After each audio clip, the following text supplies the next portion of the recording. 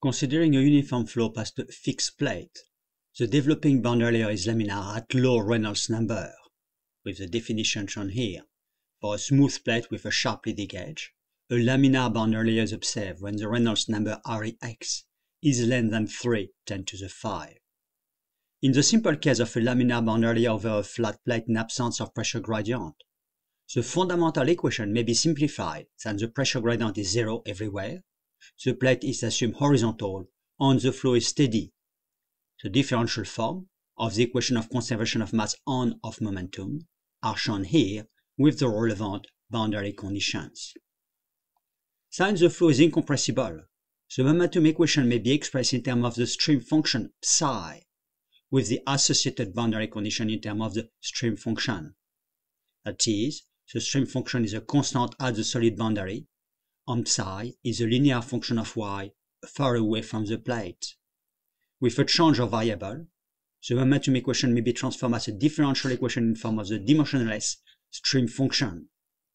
The analytical solution of this equation, called the Blasius equation, is shown below in the form of the exact solution of the profile of the longitudinal velocity component, the red curve shown here.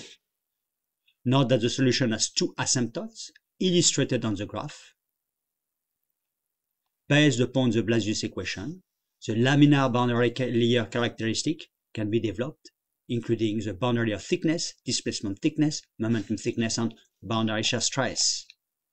The Blasius equation was developed by Heinrich Blasius as part of his Ph.D. thesis under the supervision of Ludwig Prandtl in Germany.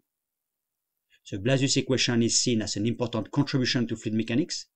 It demonstrated the validity of the boundary layer concept for a laminar flow. Practical applications include blood flow, slow geophysical flow, such as mud flow, lubrication, and other forms of industrial flow. The Blasius equation was later extended, and some applications may include boundary layer flow with temperature-dependent properties. The boundary layer is a fundamental concept in applied fluid mechanics and hydrodynamics, valid for both laminar and turbulent flow. Here, we discuss the laminar boundary layer.